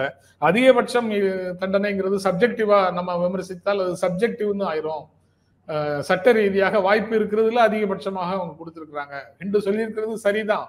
ஆனால் அந்த விமர்சனத்துக்கு இப்படி ஒரு பதில் வர்றதுக்கு வாய்ப்பு இருக்குங்கிறத நான் உங்ககிட்ட சொன்னேன். பாதிக்கப்பட்டவர் இல்லைன்னு சொன்னா அவங்க வந்து குறிப்பாக 4 பேரை பத்தி அவர் சொன்ன ஸ்டேட்மெண்டாகத்தான் நான் பார்க்கிறேன். ஆனா அவங்க வந்து அதை அந்த சமூகத்துக்கே சொன்ன மாதிரி ஒரு திரித்து பொருள் கொண்டு தனியாக அந்த பேச்சில இருந்து வெட்டி எடுத்து தனியாக அதை சொல்லும் போது அதுக்கு வந்து அப்படி ஒரு அர்த்தத்தை கொடுக்கறாங்க. அப்படி ஒரு அர்த்தத்தை கொடுத்ததை அவர்கள் அந்த சமூகத்துல நானும் ஒருத்தன் அப்படிங்கிறதுனால அவர் வந்து அந்த வழக்கை போடுகிறார். எங்கள் மனம் காயப்பட்டது அப்படின்னு சொல்றதுக்கு ஏதேனும் கிரவுண்ட் வேணுமா? எதுவும் இல்லை. எது சொன்னாலும் கிரவுண்டு நம்ம மனசு காயப்பட்டுரும். அவ்வளவு மெல்லிய இதயம் படைத்தவர்களாக நாம எல்லாம் இருக்கிறோம். என்ன செய்யறது அசீப்? அதனால அவங்க உடனடியாக காயம் பட்டுருது அவங்க மனசு. உடனே பொதுநல மனு ஒண்ணு போட்டுடுறாங்க. இது தீர்ப்பு வந்து 24 மணி நேரத்துக்குள்ள ஒருத்தரை பதவியை விட்டு தூக்கலாம், அல்லது 3 வருடங்கள் 4 வருடங்கள் நீங்க வந்து சார்ஜ் ஷீட்டே போடாம நீங்க சிறையிலேயே கூட ஒரு 10 பேரை வச்சிருக்கலாம், அல்லது விசாரணைக்கே அழைத்து செல்லாமல் விசாரணை கைதிகளாக ஆண்டு கணக்காக பலரை வந்து இந்திய சிறைகளுக்குள்ள நம்ம வச்சிருக்கலாம். வழக்குகள் விசாரணைக்கு வருவதற்கு வாய்ப்பு இல்லாமல் நீதி கோரி நிற்கக்கூடியவர்கள் ஏராளமான லட்சக்கணக்கான பேர் வந்து என்று தனது வழக்கு வரும் என்று காத்திருக்கலாம். அதுக்கெல்லாம் நடுவுல ராகுல் காந்தி மேல ஒரு வழக்கு ஏதாவது வந்துடுச்சுன்னா அதுக்கு விரைந்து விசாரிக்கப்படும், விரைந்து தீர்ப்பு சொல்லப்படும். தீர்ப்பு உடனடியாக நடைமுறைக்கும் மக்களவையால செயல்படுத்தப்படும் அப்படிங்கிறத பார்க்கிறோம். இதன் மூலமாக நாம் வந்து இந்தியா ஜனநாயகத்துல சிறந்து விளங்குகிறது, சட்டத்தின் முன் அனைவரும் சமம் அப்படிங்கிறத நாம மகிழ்ச்சியாக ஏற்றுக்கொள்ளலாம். தொடக்கத்துல இருந்து இல்லைன்னா சமீப காலத்துல ரொம்ப அதிகமாக முன்வைக்கப்படக்கூடிய ஒரு கோரிக்கையாக சிவில் சமூகத்திலிருந்து எழும்பி வரக்கூடிய ஒரு கோரிக்கைகள்ல ரொம்ப முக்கியமான கோரிக்கை இந்த கிரிமினல் டெஃபமேஷன் அப்படின்ற இந்த இதையே நீக்கப்படணும், இந்த சட்டப்பிரிவை நீக்கப்படணும் அப்படின்ற ஒரு கோரிக்கை முன்வைக்கப்படுது. இன்னைக்கு ராகுல் காந்தியே அதில் பலியாகி இருக்கின்றார். ஏன் ராகுல் காந்தியே அப்படின்னு நான் சொல்றேன்னா, அவ்வளவு பெரிய ஒரு கட்சியினுடைய முன்னாள் தலைவர், அந்த கட்சியினுடைய முகமாக இருக்கக்கூடிய நபர், எதிர்கட்சியினுடைய முகமாக இருக்கக்கூடிய நபர், அவரே இதுல பாதிக்கப்பட்டார் என்ற போது அடுத்த கட்டமாக எல்லா அரசியல் கட்சிகளும் இந்த கிரிமினல் டெஃபமேஷனுக்கு எதிராக குரல் கொடுப்பதற்கான ஒரு சரியான தருணமாக அதை எடுத்துக்கொள்ளலாமா? இது போன்ற தருணங்கள்ல எப்போதும் பேசிக்கொண்டிருக்கிற நம்மை போன்றவர்கள் வந்து இதை வலியுறுத்த முடியும். ஆனா அரசியல் கட்சிகள் வந்து அவர்கள் அதிகாரத்துக்குள்ள அவங்க இருக்கும்போது இது அவர்கள் கையில் இருக்கும் ஆயுதமாக பார்க்கிறார்கள். அதனால அவங்க வந்து இந்த சட்டத்தை நீக்குவதை எல்லா அரசியல் கட்சிகளும் ஏற்பார்களா அப்படிங்கிறது எனக்கு டவுட்டா இருக்கு. ஆனா நாகரிகமான சமூகம் இது போன்ற விஷயங்களை ஏற்கக்கூடாது, இது போன்ற பிரிவுகளை ஏற்கக்கூடாது, செடிஷன், டிஃபமேஷன் போன்ற விஷயங்களை ஏற்கக்கூடாது, அது போன்ற சட்டங்கள் இல்லாமல் இருப்பதே நல்லது அப்படின்னு தான் நான் உணர்கிறேன். அதுதான் ஜனநாயக சமூகத்துக்கு எடுத்துக்காட்டு அப்படின்னு நினைக்கிறேன். அரசியலமைப்பு சட்டத்துல வந்து ரீசனபிள் ரெஸ்ட்ரிக்ஷன்ஸ் அப்படின்னு கண்டிஷன்ஸ் வரும்போது, ரெஸ்ட்ரிக்ஷன்ஸ் வரும்போதே அவையெல்லாம் முறையாக வரையறுக்கப்பட வேண்டும் அப்படிங்கிற கோரிக்கையை ஜனநாயகத்தின் மீது அக்கறை கொண்டவர்கள் முன்வைத்தார்கள். ஆனா அது அங்கு வரையறுக்கவில்லை. ஐபிசிக்குள்ள வரையறுத்திருக்கிறோம் அப்படின்னு பதில் சொல்றாங்க. அதுக்கு எல்லா விஷயங்களுக்கும் எது ஆபாசம், எது அவதூறு, எது பொது ஒழுங்கை சீர்குலைக்கிறது அப்படின்னு எல்லா விஷயங்களுக்கும் தெளிவான வரையறை இருக்குதாங்கிறது என்னை பொறுத்த வரைக்கும் சந்தேகமா தான் இருக்குது. Ignorance of law is not an excuse அப்படின்னு சொல்லுவாங்க. எனக்கு அது சட்டம் தெரியாம கூட இருக்கலாம். ஆனா என்னுடைய புரிதல்ல நான் படித்த சட்டங்கள் தொடர்பான இந்த செய்திகளுக்கு ஊடாக வரக்கூடிய பிரச்சனைகள்ல நான் சட்டங்களையும் அப்பப்போ படிக்கிறேன். அந்த செய்தி தொடர்பான சட்டங்களை படிக்கிறேன். அப்படி படிக்கும் போது எனக்கு டெஃபினேஷன்ஸ் எங்கேயும் கிடைக்கல, நான் பார்க்கல. அதனால எனக்கு அந்த உணர்வுல நான் அதை வெளிப்படுத்துகிறேன். வரையறுக்கவில்லை, அந்த ரெஸ்ட்ரிக்ஷன்ஸ் வந்து வரையறுக்கப்படவில்லை. அது போல இருக்கக்கூடிய எல்லா கோளாறுகளையும் சரி செய்ய வேண்டியது அவசியம். அது வந்து ஒரு அமர்வு நீதிமன்றத்தில் இருக்கக்கூடிய நீதிபதியினுடைய புரிதலுக்கு தகுந்த மாதிரி ஒரு விளக்கம் கிடைக்குது வழக்குல. அல்லது ஒரு வழக்கு காவல்துறையிலிருந்து அந்த அதிகாரிக்கு புரியக்கூடிய விதத்துல புரிந்து கொண்டு அதுக்கு ஒரு இன்டர்பிரேஷன் கொடுத்து அவர் ஒரு வழக்கை பதிவு செய்கிறார், எஃப்ஐஆர் போடுகிறார். இந்த மாதிரி இடங்கள்ல அந்த தொடக்க நிலையில இருக்கக்கூடிய அலுவலர்கள் அல்லது அதிகாரிகள் இவர்கள் எல்லாம் சரியாக நடந்து கொள்வதற்கு தேவையான குறிப்புகளை அரசு அவர்களோடு பகிர்ந்து கொள்ள வேண்டும். அதற்கு இந்த மாதிரி வரையறை வேணும். அது அவங்களுக்கு கொடுத்தா மட்டும் போதாது, அது பொதுமக்களுக்கும் தெரியப்படுத்த வேண்டும் அப்படின்னு நான் உணர்கிறேன்.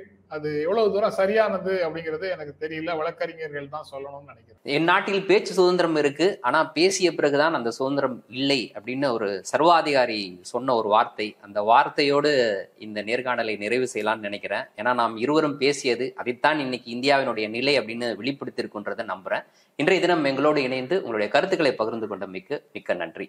ரொம்ப நன்றி அசீஃப், வாய்ப்பளித்தமைக்கு நன்றி. மீண்டும் ஒரு நேர்காணலில் சந்திப்போம். நன்றி நண்பர்களே. Send Joseph residential and day school Sriperumbudur CBSE பாடத்திட்டத்தில் உலக தரத்திலான கல்வி. ப்ரீகேஜி முதல் 9ஆம் வகுப்பு வரை மற்றும் 11ஆம் வகுப்புக்கான அட்மிஷன் நடைபெறுகிறது. தொடர்புக்கு 944433